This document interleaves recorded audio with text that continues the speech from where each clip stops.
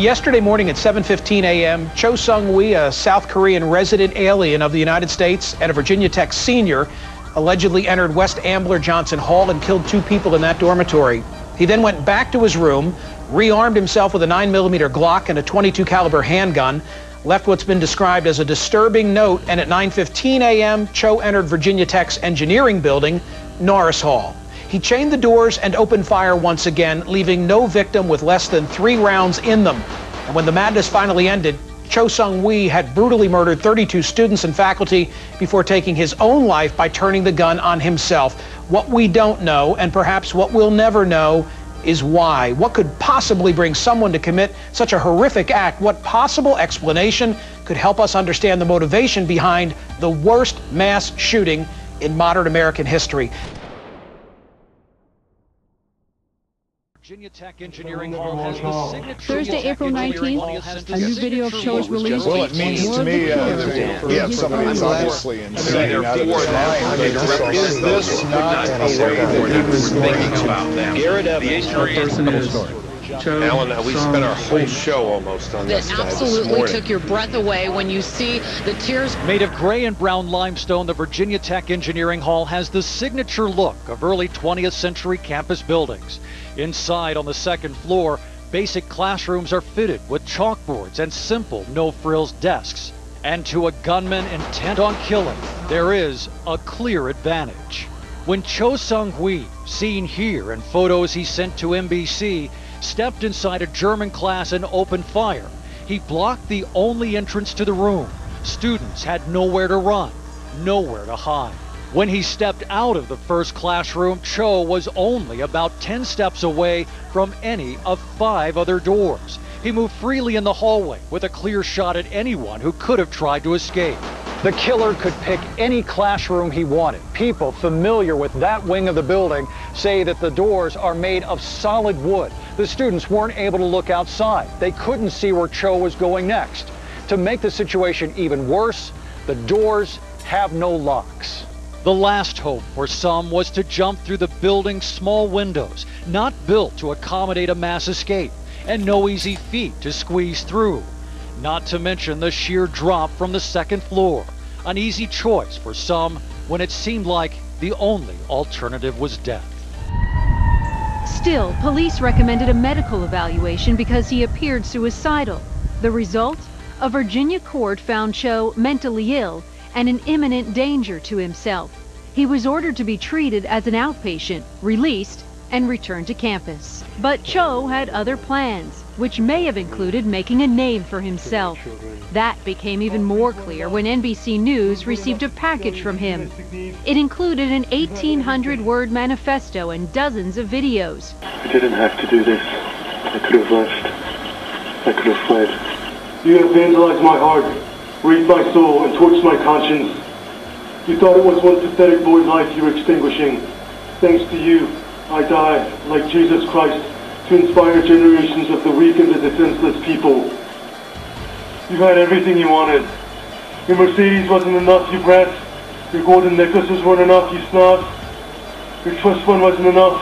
All your debaucheries weren't enough. Those weren't enough to fulfill your hedonistic needs. You had everything. Cho Sung-hui is dead, but he has now spoken as if from the grave. When the time came, I did it.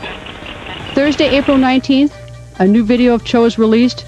More of the killer in his own words. Statues in this massacre on the Virginia Tech campus. Authorities say Cho Sung-hui legally flashed for Virginia seat our entire American way of life.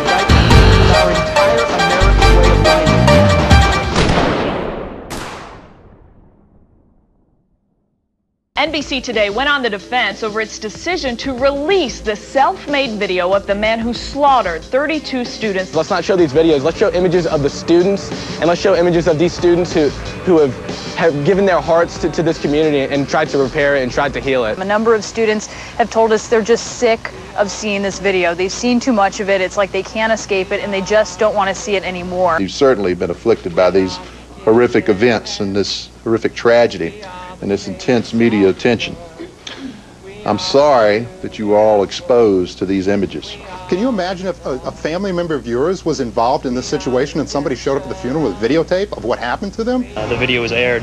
It was the first time I had seen it, actually, and my friend just kind of broke down crying right there in front of us, all of us. It's just hard for everyone, I think, when you see that over and over again.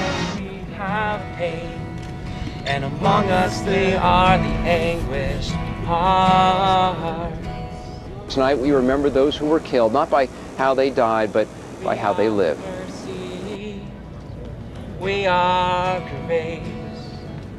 We are forgiveness. We are the face of the Lord.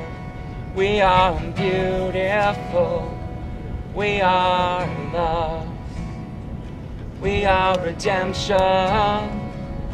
We are the face of the Lord.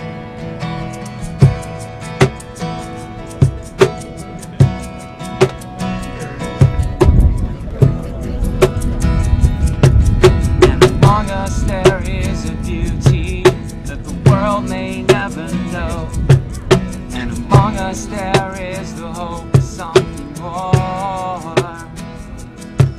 and within our hearts is the strength of peace that magnifies His love, that can change the course of history.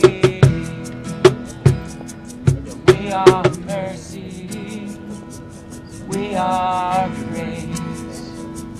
We are forgiveness. We are the face of the Lord. We are beautiful. We are love. We are redemption. We are the face of the Lord. We are mercy. We are grace. We are forgiveness. We are the face of the Lord. We are beautiful. We are love. We are redemption. We are the face of the Lord.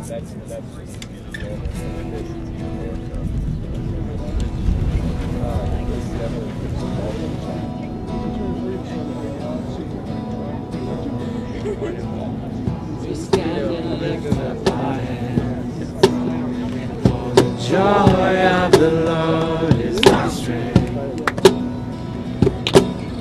We bow down and worship Him now.